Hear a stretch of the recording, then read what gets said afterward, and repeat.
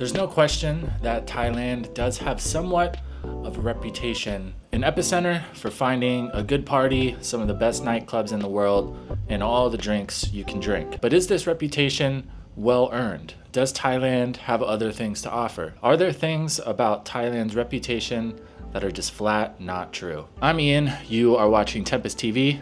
Let's get down to the bottom of it.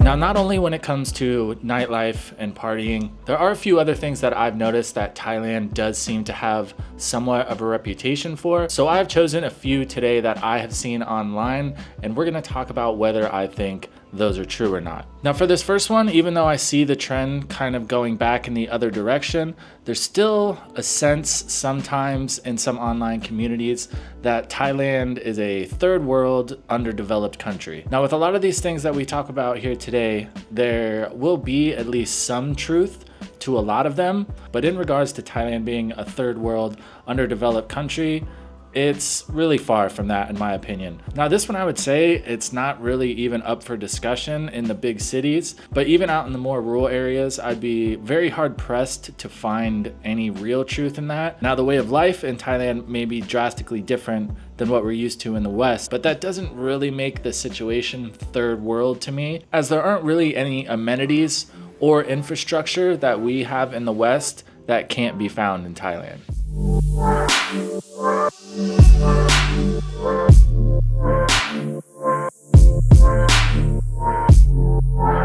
When I had first gotten here, I was getting asked all the time about whether I felt safe or not.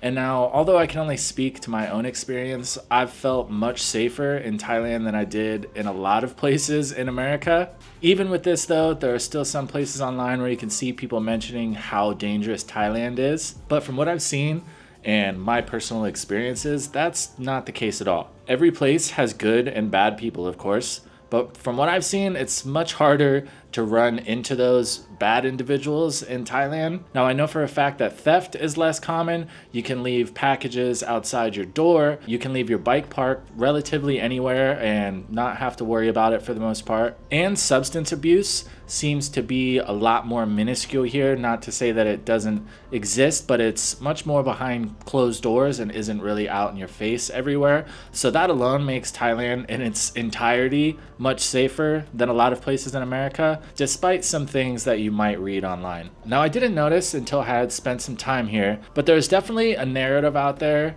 about Thailand just being a place, you know, a haven for creepy old men to retire and do whatever. Yes, it's completely true that a lot of people choose Thailand as a retirement option, and I would wager that at least some of those people are creeps. But of course, it's not exclusively only that group of people that choose to come here.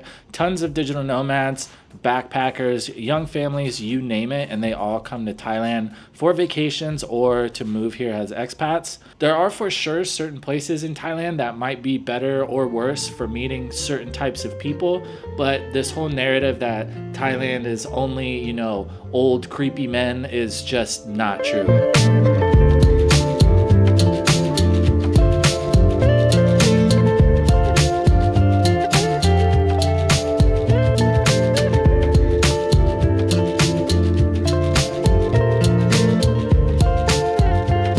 Now, what I get asked about the most, and a huge majority of the video content that goes out about Thailand, seems to be usually about one thing, and that's the women. Now, there is somewhat of a narrative that Thailand is only known for that one specific industry, if you know what I'm talking about, and that almost every Thai person is involved in that some way or the other, and that everyone who comes to Thailand, that's all they're interested in. Now, this isn't true in the sense that it's just not so black and white on both sides of it. Is that industry prominent here? Yes. Will you meet plenty of people either working or partaking in that part of Thailand?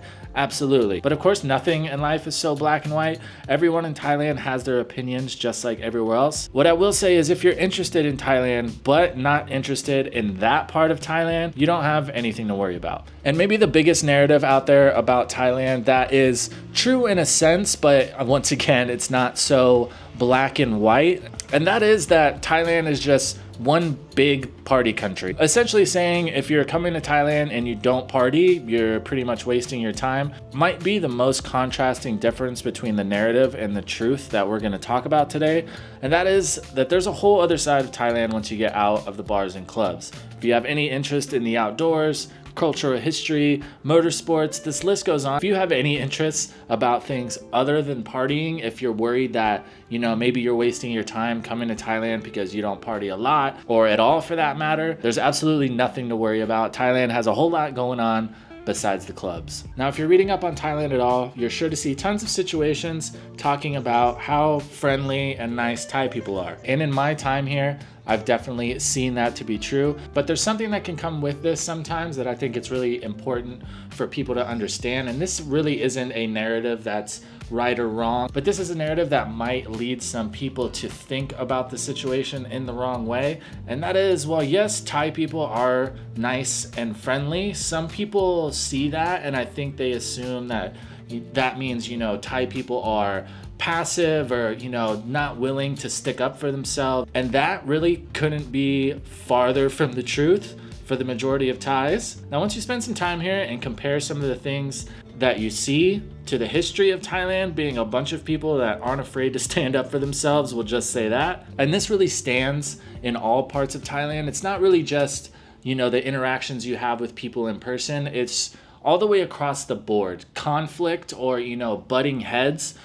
Don't think that because Thai people are so nice. I know especially in America too, sometimes certain groups of people will attribute being nice to being weak, and that is not the case for Thai people. The truth of the matter is the internet can be very good at helping us to create these images or these ideas of how places or people might be, and when you get there and experience it for yourself, it is not like that. And that can be really easy to do, especially when you're watching YouTube, Instagram videos. You see the majority of the time, you see all the good stuff, you hear the positive or the opposite, or you hear the negative. It's rare that you hear both sides of it. If you've spent some time in Thailand and there are any narratives out there that you might have thought about before you got here, and once you did, you realized they were kind of just not true or just different in whatever sense, feel free to drop down in the comments. Let us all know. That is always an open discussion. If you've made it this far in the video and you enjoyed it, please feel free to go down and give that like button a little tickle. It helps us get these videos in front of more like-minded individuals